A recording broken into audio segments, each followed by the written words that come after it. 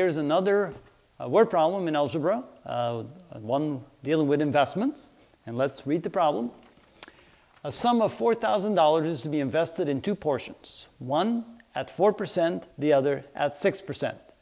If the interest earned with the portion invested at 4% exceeds the interest earned by the portion invested at 6% by $40, how much is invested at each rate?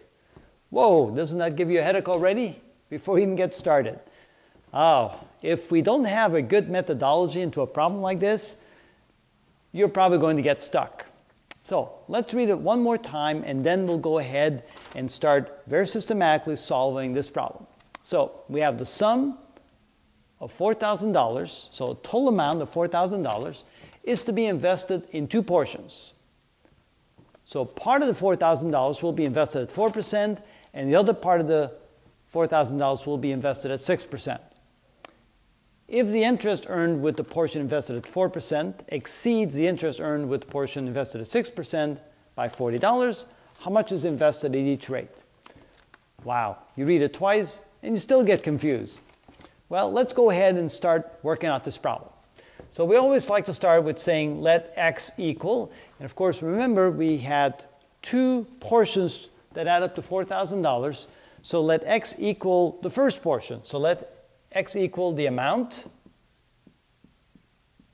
invested at 4%, and then the 4,000 minus x, the remainder, 4,000 minus x is equal to the amount invested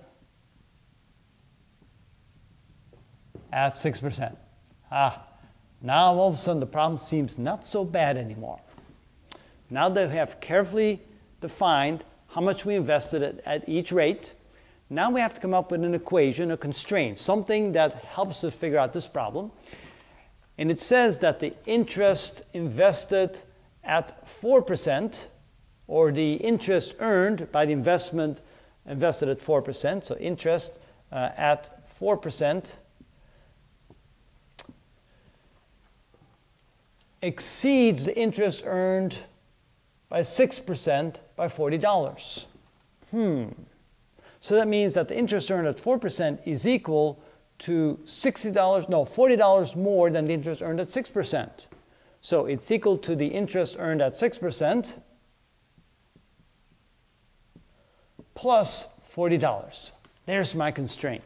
So here you can see that the interest earned at 4% is $40 more than the interest earned at 6%. So you have to put it into an equation, and notice that this is kind of reverse from what we wrote in the English language. And that's kind of the way we write it in mathematics. So again, the interest earned at 4% is equal to $40 more than the interest earned at 6%. We're ready to go. Now, of course, again, the interest earned is equal to the principal times the rate. So the interest earned at 4% is going to be the amount invested at 4% times the rate. So x times 0.04 equals the amount invested at 6%, so it's 4,000 minus x times 6%, which is 0.06, plus 40. And now I'm ready to solve this equation. So the first thing I would like to do is get rid of the decimals. So multiply both sides by 100. So the left side by 100. Multiply the right side by 100. Okay? So 100 times 0.04 is 4, so this is x times 4. Equals 100 times 0.06 is 6, so this becomes 4,000 minus x times 6. And of course, 100 times 40 is 4 with 2 more zeros. That becomes now 4,000. All right, now we can go ahead and get rid of the decimals, not decimals, because we got rid of those already. I meant the parentheses, so we'll multiply everything out. So this is 4x equals 6 times 4,000 is 24,000. 6 times x is, and it's a minus, that becomes minus 6x, and that would be plus 4,000. All right, the next step is to move all the numbers that have an, or all the terms with an x to the left side. Everything else stays on the right side. So this minus 6x goes over here. The other side, it becomes 4x plus 6x. Remember, whenever you cross the equal sign, you want to change that sign. And on the right side, we have 24,000 and plus another 4,000. All right, so 4x plus 6x, we can combine like terms now. So this is 10x equals 24,000 plus 4,000 is 28,000. And divide both sides by the numerical coefficient in front of the x. That cancels out. And 28,000 divided by 10 is 2,800. So we end up with x equals 2,800. And since we did such a good job defining what x was the amount invested at 4%.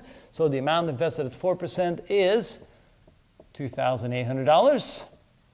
And that leaves 4,000 minus 2,800, which is 1,200. That leaves $1,200, which was invested at 6%. Now, just to make sure we did this correctly, what we need to do is figure out how much we earned at each.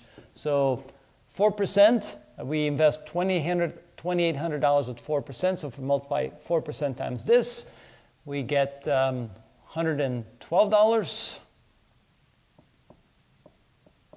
And if we invest $1,200 at 6%, we get $72. And the question is this $40 more than this? And the answer is yes, it is. So therefore, those are the correct answers. And that's how you do that problem.